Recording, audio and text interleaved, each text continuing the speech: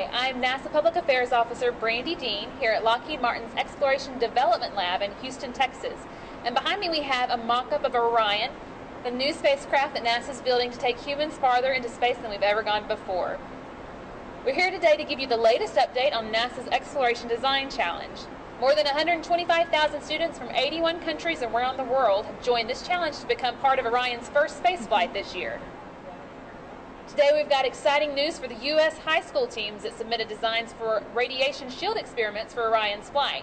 We're going to be announcing the top 5 teams that will advance to the next level of the challenge. To share the news with you, I have 2 spaceflight experts here with me today. NASA astronaut Rex Walheim serves as the Orion program astronaut representative and will tell you how the astronauts will work and live on board the Orion spacecraft. And Heather McKay is an Orion engineer for Lockheed Martin. Yes, she is actually a rocket scientist and has been involved in the design and build of the spacecraft for the past several years. Now I'm going to turn it over to them to tell you a little more about Orion and introduce our 5 finalist teams. Hi everyone, I'm Heather McKay and I'm excited to be a part of the team building the Orion spacecraft. Over 3,000 people across America helped to build NASA's new spacecraft that will carry astronauts far beyond our moon. All of their work is coming together at Kennedy Space Center in Florida. Much like this broadcast, our team works virtually and in person to build the spacecraft. NASA has partnered with Lockheed Martin and the National Institute of Aerospace to give students like you an opportunity to become part of Orion's first flight through the Exploration Design Challenge. Our team agreed that radiation shielding would be the best challenge for Orion's first spaceflight because the spacecraft will travel through the Van Allen belt, a large, intense radiation field in space that could be very harmful to humans. Designing new ways to shield humans from radiation during spaceflight is critical to deep space missions beyond the moon as we venture out to explore asteroids and eventually Mars.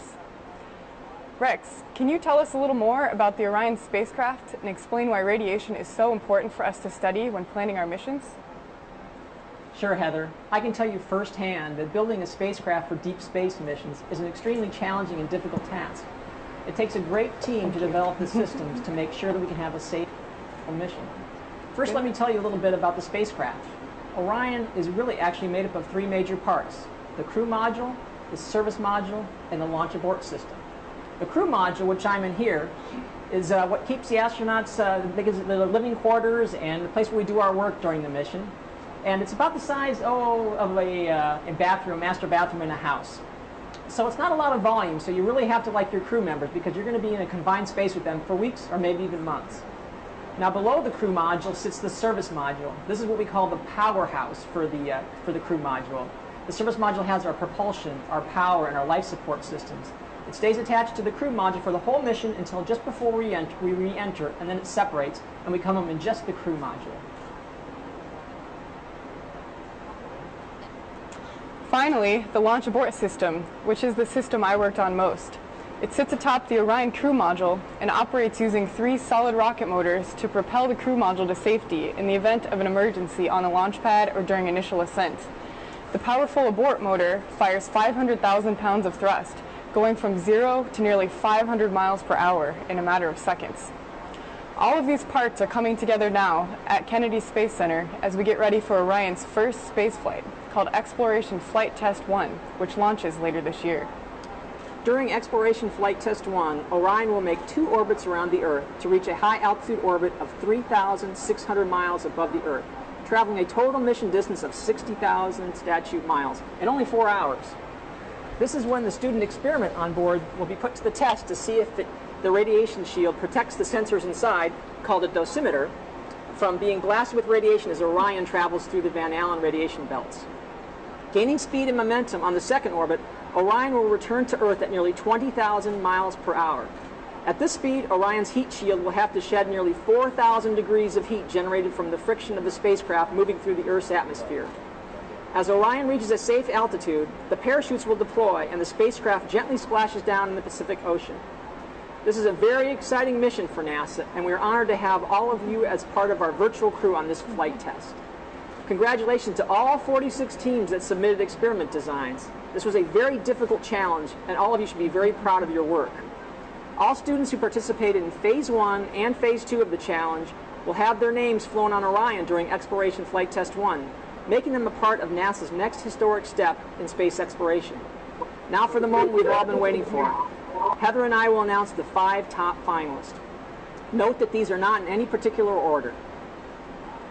Congratulations are in order for Team Aries from the Governor's School of Science and Technology in Hampton, Virginia. This 5-member team was sponsored by Mr. Gregory House. The Governor's School is owned and operated by 6 Peninsula School Divisions: Gloucester, Hampton, Newport News, Pocassin, Williamsburg, James City County, and York. Students who attend the Governor's School go to classes there in the morning and return to their home high school for coursework in the afternoon. This team worked well together at school and virtually in order to complete their project on time. Congratulations to Aubrey, Anna, Christopher, Danny, Sajan on a job well done.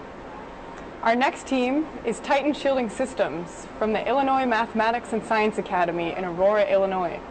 Sponsored by Mr. Eric Hawker, this team had 6 members. Congratulations, Virginia. Is a residential high school for 650 qualified students from across the state of Illinois. The school promotes diversity by requiring that the makeup of the student body an ethnic representation of the Virginia. Students are accepted into the program as 10th graders and live in residential halls during the school year. Team Titan members actually come from the cities of Freeport, Yorkville, Highland Park, Crystal Lake, Woodbridge, and Glen Ellen, Illinois. Congratulations to the Team Titan members, Alec, Alonzo, Cassandra, Claire, Michael, and Ryan. Well, you ready for another school? Can't wait. All the way from Utah is Team Aegis from Harriman High School in Harriman, Utah. Congratulations. This 2-person team was sponsored by Mr. Matthew Lund. Harriman High School is a public school serving over 2,100 students from the cities of Harriman, South Jordan, and Riverton. Harriman is south of Salt Lake City and is a site where some Utah home builders decided to bring movie magic to life by building an exact replica of the house in the Disney movie Up. Just to remind people that adventure is out there, an appropriate motto for this EDC finalist team. Congratulations to Matthew and Christian.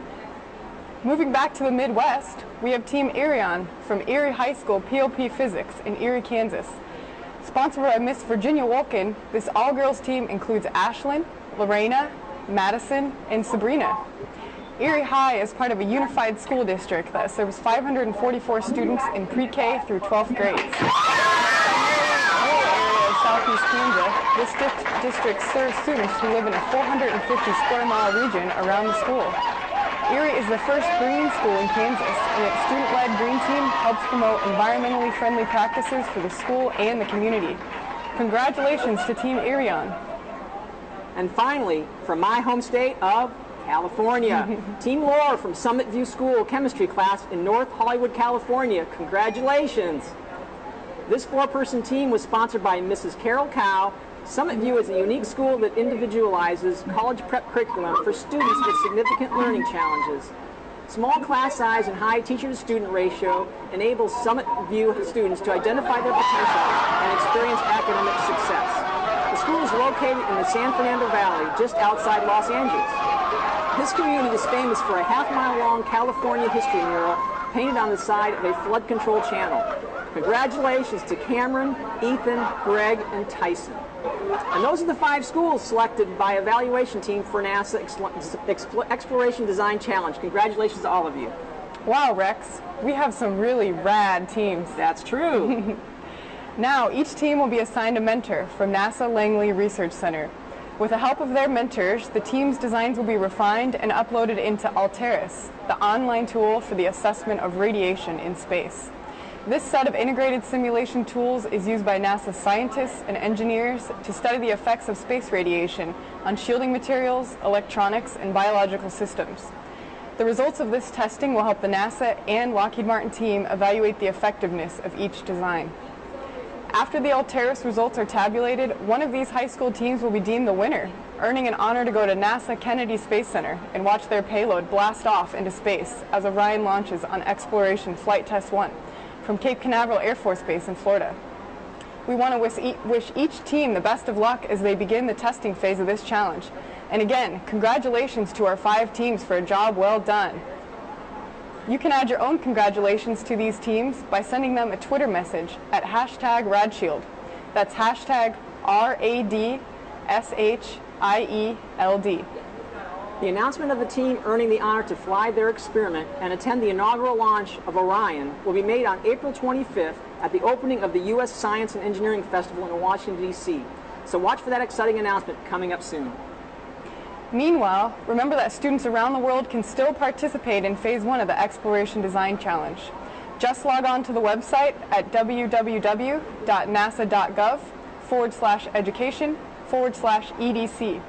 Complete the suggested activities and submit your names before June 30th to join the honorary crew for Orion's first flight. Thank you for joining us today, and again, congratulations to all the design teams. Way to go!